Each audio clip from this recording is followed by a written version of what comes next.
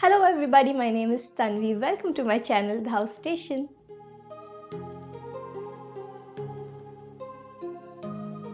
So guys, the month of July is almost coming to an end, and in August we've got many festivals, many Indian festivals. To begin with, we have Rakhi or Raksha Bandhan. So in today's video I'm going to share with you all an easy way of making Rakhis using a glue gun. So a few days ago I saw Larissa Disa making lapel pins out of a glue gun, and from there I got the idea of making a Rakhi or Rakhis using a glue gun. So in today's video I'm going to share that with you guys. It is very easy to make and I'm sure you guys are going to enjoy the process. So without wasting any more time, let's begin with the video. So to make the Rakhi, we first need a stencil and we need an OHP sheet. So I had a small piece of OHP sheet over here. I'm using that. Even a clear plastic works fine. You can use a clear plastic if you don't have an OHP sheet. I'm going to put these both on a writing pad so that they do not move, and then with the help of my glue gun I'm going to start tracing the stencil or the design of my Rakhi on the OHP sheet. So for the stencil, you can make one by yourself like I have done over here, or if you find something nice online, you can print it, but I thought customizing it with my own hands will be better than printing something online. So here, as you can see, I have the word bro written, and for the O, I have made headphones because my brother is into music, so I thought why not customize the letter O with headphones. So once I'm done tracing the whole design of my Rakhi, I am going to wait for the glue to dry completely. So the glue has dried completely and now it is time to peel it off from the OHP sheet or the plastic sheet.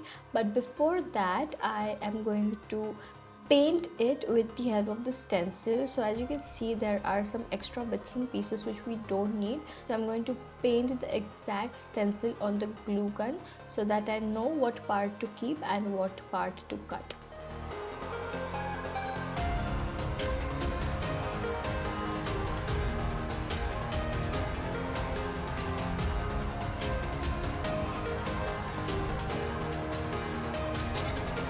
I'm going to leave this till the paint dries completely.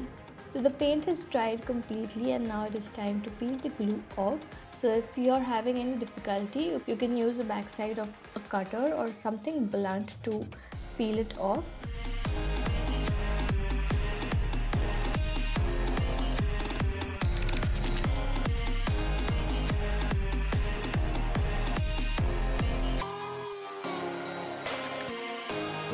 As you can see, I've painted like the main portion, and all these extra parts I'm going to cut them out.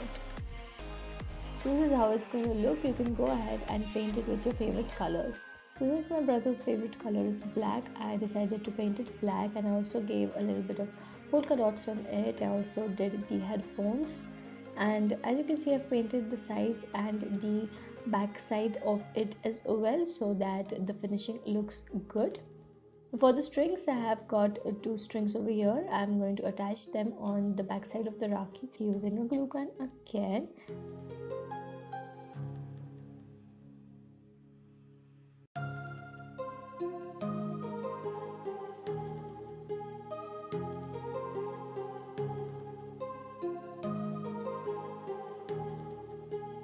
And when the glue dries, here is the Rakhi absolutely ready.